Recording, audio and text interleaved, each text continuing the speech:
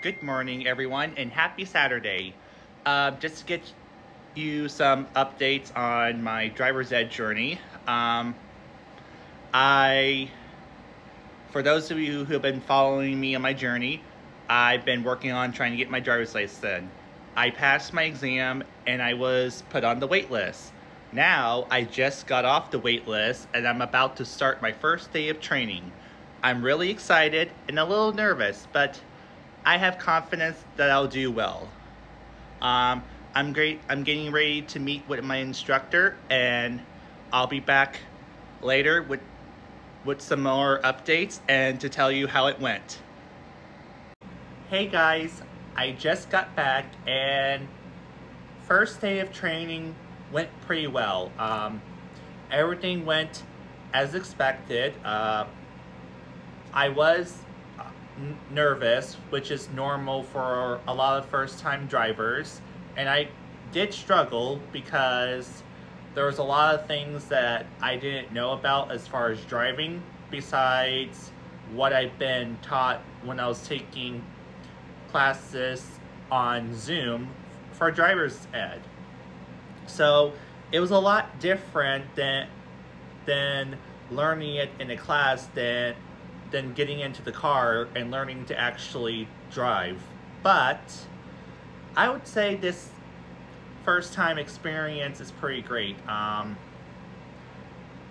You know, because before I was nervous and terrified of driving because I don't know what's out there. I don't know what's going to happen when I go out on the road.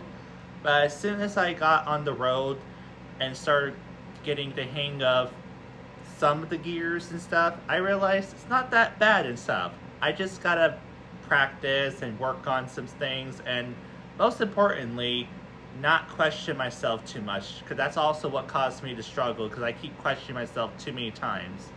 And of course, I did what we called a death grip, which I didn't think I was doing, or nor did I think it was a thing, but it was.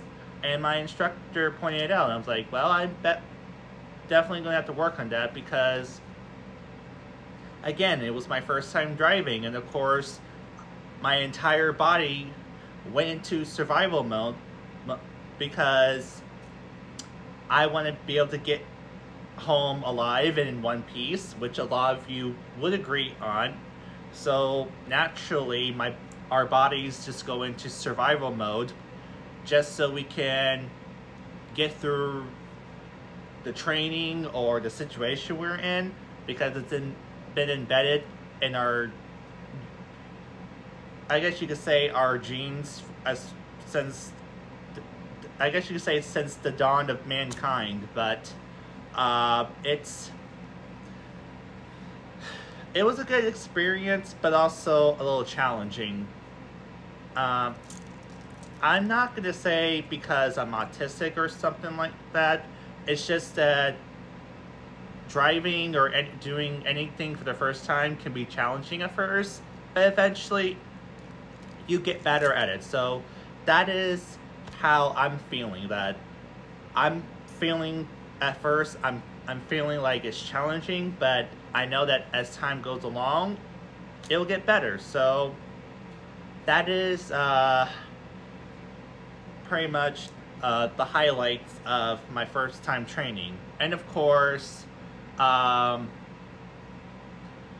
when it comes to how I turn, I went whoop, like super hard. That part was just part of me going, I gotta turn as quickly as I can. But I learned that not to do that. But thankfully, the roads that I was on is not as busy, but imagine if it was super busy, if I was actually out by myself. But that's the whole point of actually doing this training.